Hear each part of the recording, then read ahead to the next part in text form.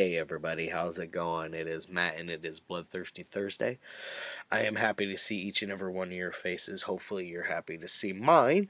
And also I hope each and every one of you are having a great morning, evening, dawn, day, or dusk. Whenever it is you're watching this, I hope you're having a great time. Family, friends, loved ones, whatever it is you're doing.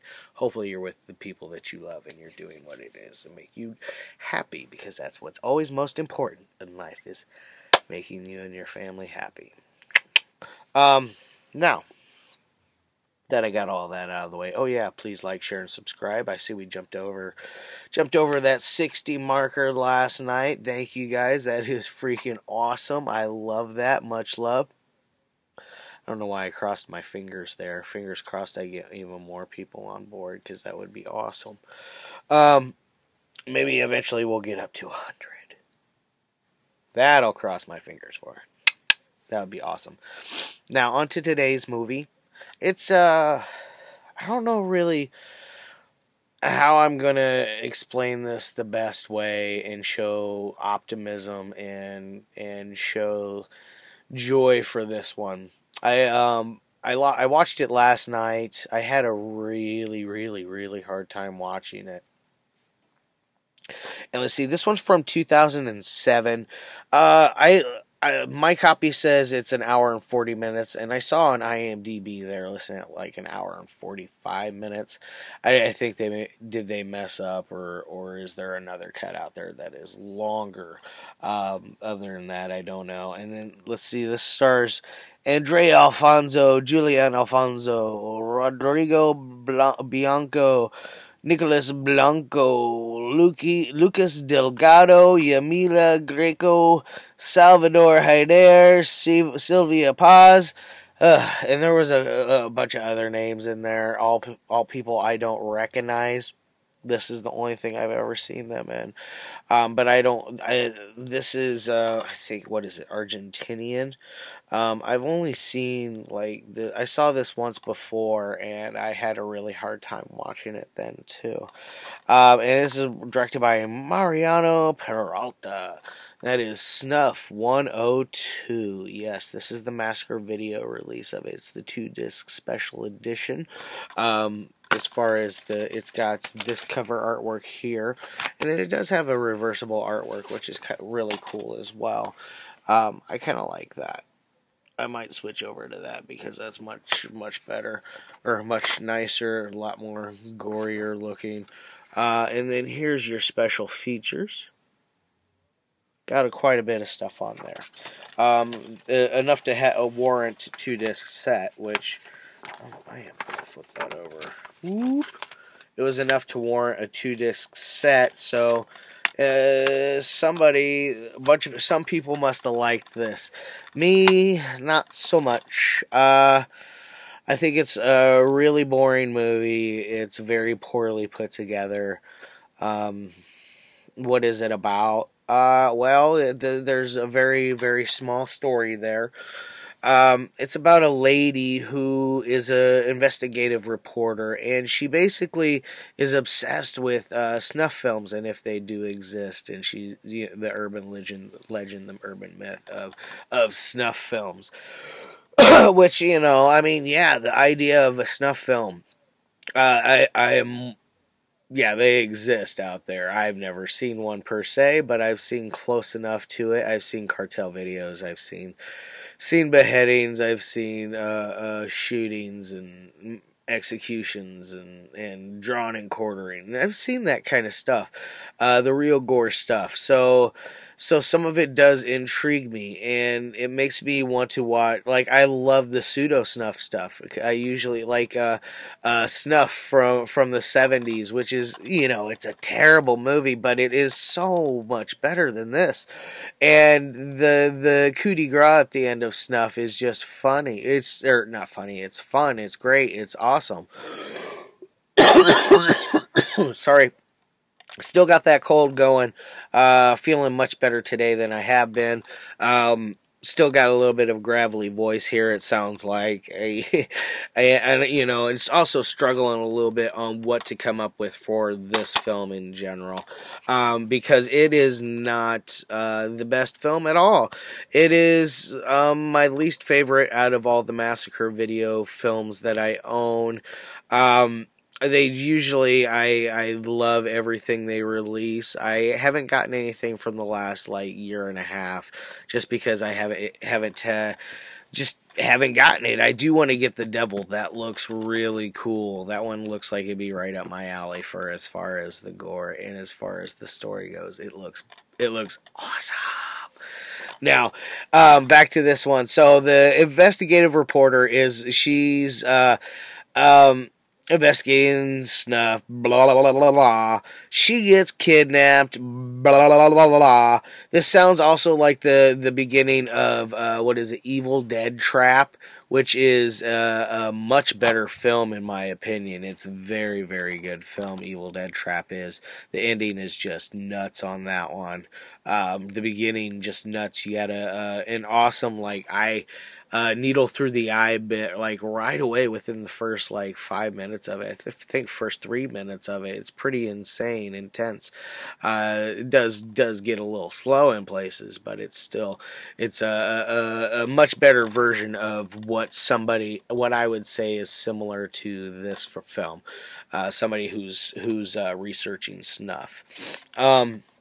There's others out there. Was it Musani or Musane, however that one's pronounced? That one's a good one. There's some other ones. I'm just drawing blanks right now. Or like 8mm was kind of a snuff film, if you want to roll mainstream side. Not really my go-to. I think that's a decent film and all. Nick Cage did an alright job. I think he definitely does some really weird stuff out there, that's for sure. Can you guys imagine him in that Superman role? That would have just been insane. Just the footage that has released on that is just, it blows my mind because it's so... The Superman suit is so weird looking, and him with the long hair and him moving around in it is the test footage. It's wild. Back to this one. So that Snuff side of things, she gets kidnapped.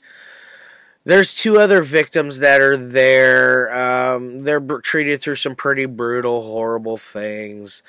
There's a pregnant lady there who, the most messed up thing in the movie, I thought it was he stomped. Well, first he beat the holy hell out of this poor girl, smashing her face in with his fists. Beat the holy hell out of her, and then he proceeded to stomp on her stomach, and you saw all the amniotic fluid flowing out of her mixed with blood and all that, and he's stomped away. Very, very brutal, disgusting type ordeal. At one point you see him also jamming a butcher knife in a girl's vagina. But it's, it's one of those, like, that's what it's supposed to be. I mean, it's what you're intended to see is that, but it's so poorly executed, and the degradation of the film is so bad. Like, I understand if you want to do the degradation to your film. Whatever. If that's what you want to do, go ahead. I'm not really the biggest fan of it. I think it's been overused beyond belief. Thanks a lot, Quentin Tarantino and Robert Rodriguez. I love your films, but really, man, you guys are the ones that screwed it up. Back to what I was saying, the degradation of the film is so bad. You can barely see things. The color is so dark. Like, you have to, like, you want to turn the brightness up on your television, not the volume, the brightness up on your television all the way to the max just to see this, and you're still left with a lot of obscured views and obscured angles and just weirdness. Like, this one, it's like just for example, the punching of the girl, the pregnant woman in the face. When he would go in and hit, when it was supposed to impact, the screen would just go black with each hit. Not very effective in my opinion. I thought it was really, really horribly done. This is probably one of the this movie could give it's better than Green River Killer. It's not as bad as that, but it's pretty damn bad. Like, this is Mano's Hands of Fate bad, in my opinion. I'm sorry for if I offend anyone who likes this film. It's just not for me. I find it very, very boring, predictable, tries too hard to be like, taboo breaker, you know, one of those films. It wants to be something that it's not. Now, as far as like any kind of ratings, on this one, what I would give it, since it's so poorly executed, with the degradation of the film, the sound is just terrible. Everything about this is just terrible. It's like a Betamax transferred, like you've transferred a film from Betamax to VHS, then you transferred it to a DVD, and now you're trying to transfer it to BDR after all of that, and it's so like beaten to hell, and it looks like it's been through a blender. That's how crappy it looked, you know, and I usually don't care about that stuff, but when it obstructs what I'm trying to see, how I'm trying to put this story together, what little fragment of a story they have in here, it makes it very, very hard to even comprehend it because it's so horribly executed. So this thing is getting a whopping 1 on the 1 to 5. It is a lump of crap. As far as entertainment side goes, I'm only keeping this because it is a massacre video. Otherwise, I would get rid of this in a heartbeat. I hated this. This is the dumbest, biggest piece of crap I've seen next to Green River Killer. Like, this movie makes me mad how bad it is. Like, I want to punch it in the face. You know, I don't really ever get so angry at films so like easily, but this one really did it.